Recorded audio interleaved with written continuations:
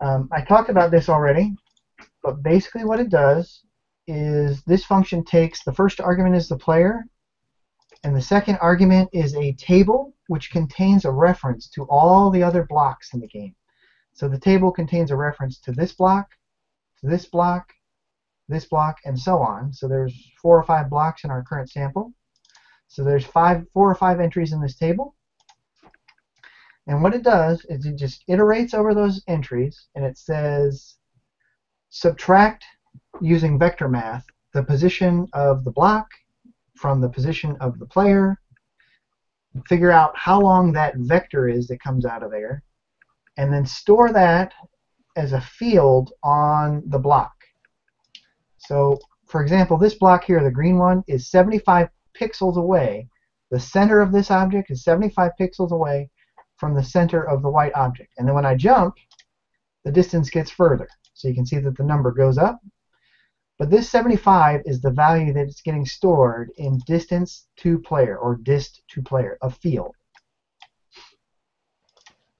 So then, having iterated over each of these, you can ignore this debug code. The debug code is basically updating this little label, so we don't care about that right now. I've calculated these distances, and then I use a custom sorting function. So if you're familiar with Lua tables, you'll know that you can create your own function to implement a custom sort. So my sort function, compare, says return the object whose distance is less than the other object. So I've got object A and object B. So as I iterate over this list with table sort, it says, is object 1 closer? Does it have a smaller number than object 2?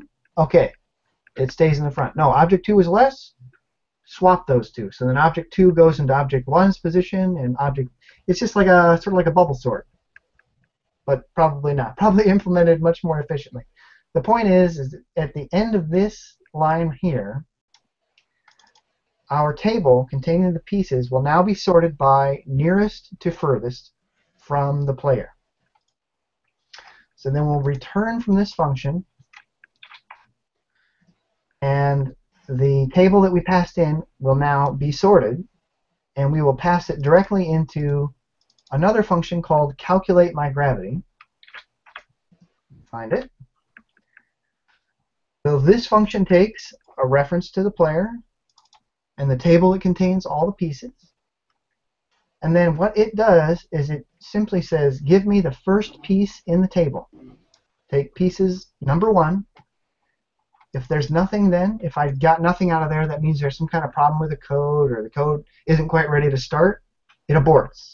Because obviously we can't apply gravity if there's no place to apply gravity in the direction of. And then the next bit here, you can see this is an extremely short function. I should point out, I forgot to mention this, although I'm using SSK in this code, in this demo, I'm doing so because I knew that I was going to be way too lazy to do the longhand vector calculations. But what you see here is basically like 10 lines of code, this bit right here. This would be about 50 lines of code if I had longhand calculated all this stuff out.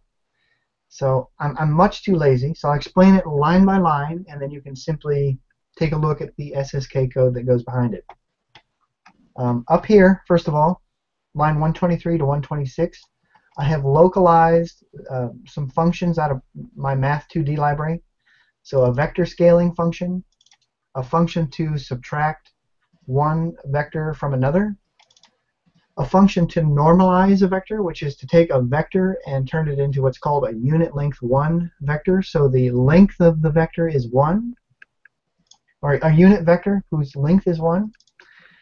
And vector to angle, which basically takes a vector and converts it into an angle between 0 and 359.999 degrees.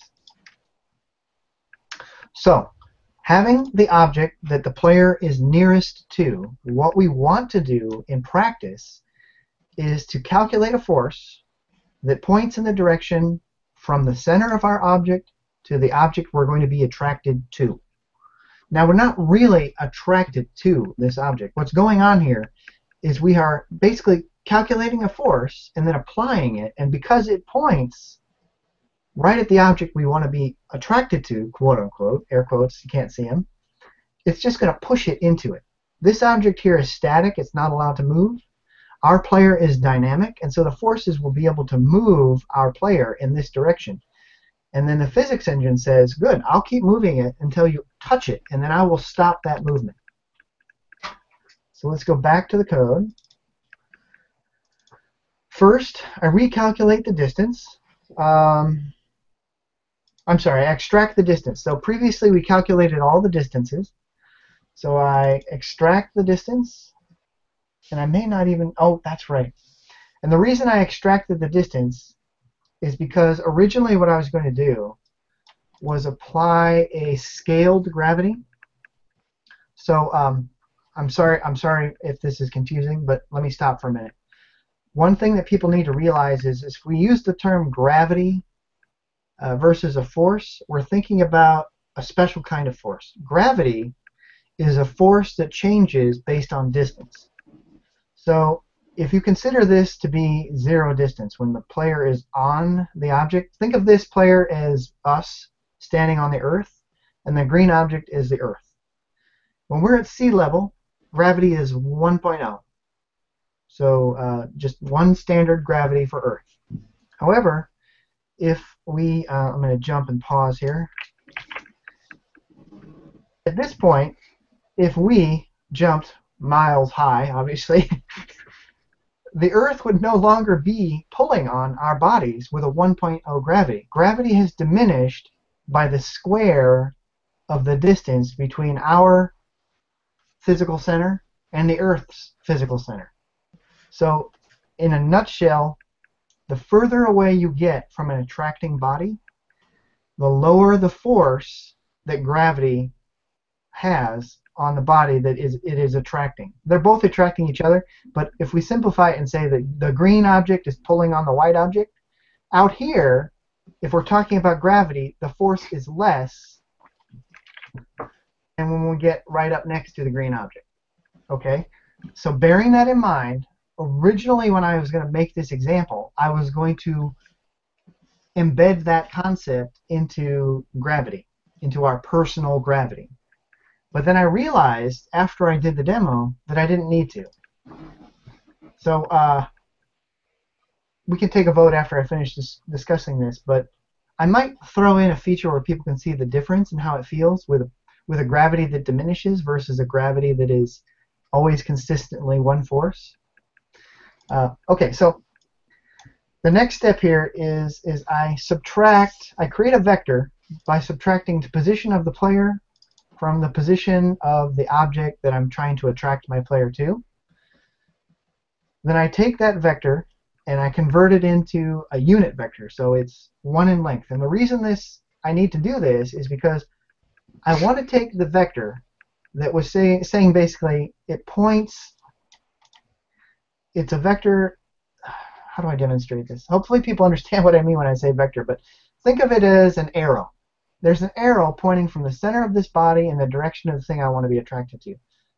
This step here, line 134, I basically did a calculation that gave me that arrow. It's an X and Y pair that describes both direction and an amplitude or magnitude. But because I want to control the strength of the force, I need to get rid of the magnitude part. And so what I do is what's in math called normalizing. I normalize the vector. And what that means is I take the vector, no matter how long it is, 100, 500, and I keep the part that tells me what direction it's pointing in, but I change the vector so that it is a unit. It's a unit length. Its length is 1. So in other words, I can take that, its length is 1, and I know what direction it's pointing in, and then I can later use that information to turn it into a force vector by applying a magnitude. So if I want to push this object over here at 100 something, 100 gravities, let's call it, I would take a unit length vector and I would scale it by 100, and then it would be pushing my object with a 100 length vector in this direction.